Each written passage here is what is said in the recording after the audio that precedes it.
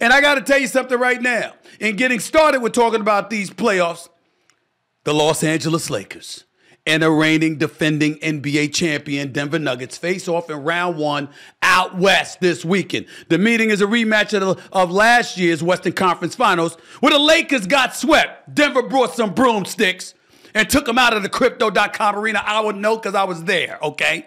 They were also swept 4 times, right, during the regular season by the Nuggets. Actually, I think it was 3 times. By the way, let me give you those 3 times in just a second.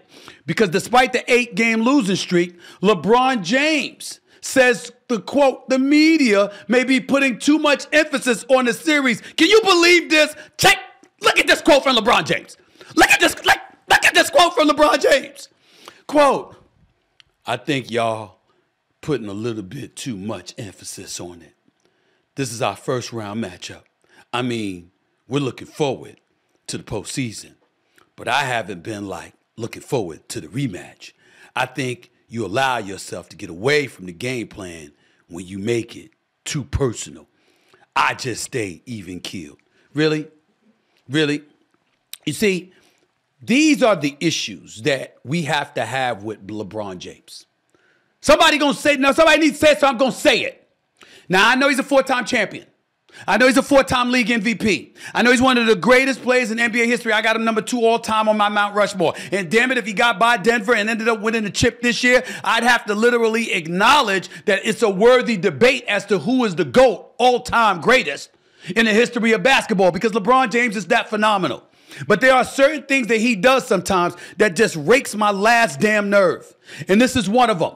The same LeBron James that never wanted to compete in the slam dunk contest, even though everybody from David Thompson to Dr. J to Kobe Bryant to Vince Carter to Tracy McGrady, I mean all the way through the years to the Aaron Gordons and Zach LaVines of the world. Damn it, even Nate Robinson and Spud Webb competed in it. But not LeBron James. Oh no, not him.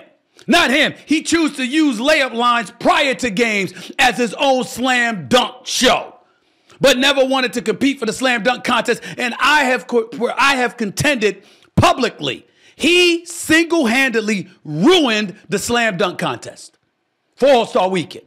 Because had he ever competed, then other stars would have been compelled to compete, and our All-Star Weekend wouldn't have been so drastically compromised over the years. But LeBron James didn't give a damn.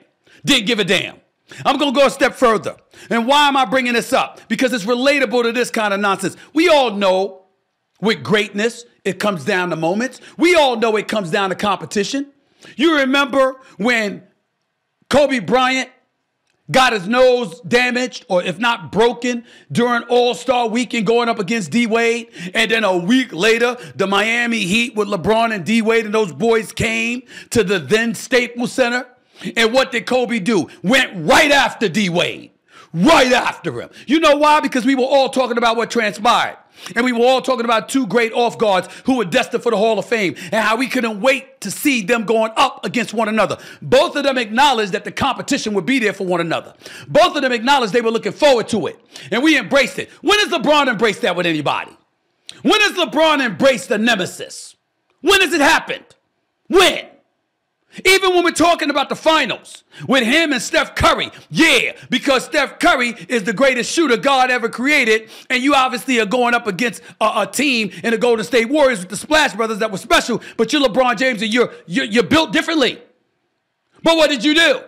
When Kevin Durant came there, and he averaged 35, but before he did all of that, it's game 1 of the NBA Finals, and he's a Golden State, and he scores his basket, and he claps his hand, spreads his arm. Let's go. It's me and you now. I got a crew now.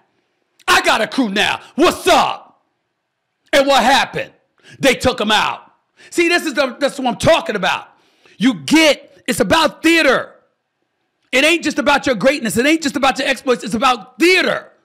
And LeBron is great, and he is phenomenal, and he's a treat to watch, and I love seeing him in the playoffs. And it's better for all of us that he's going to participate in a playoff series because we get to see him more than just a regular season game, which is what we want. But in the end, he doesn't embrace the theater of it all the way you would like him to in key moments like this. Denver Nuggets have whipped their ass. They swept them last year in the conference finals. They beaten them 8 straight. The Lakers haven't beaten them since December 16th of 2022. And you sitting there talking about we can't take it too personal. You don't take ass whippings personally because that's what you've been getting whenever you've gone against them. They beat you opening night, ring ceremony. They got their new championship rings in front of your face, then whipped your ass.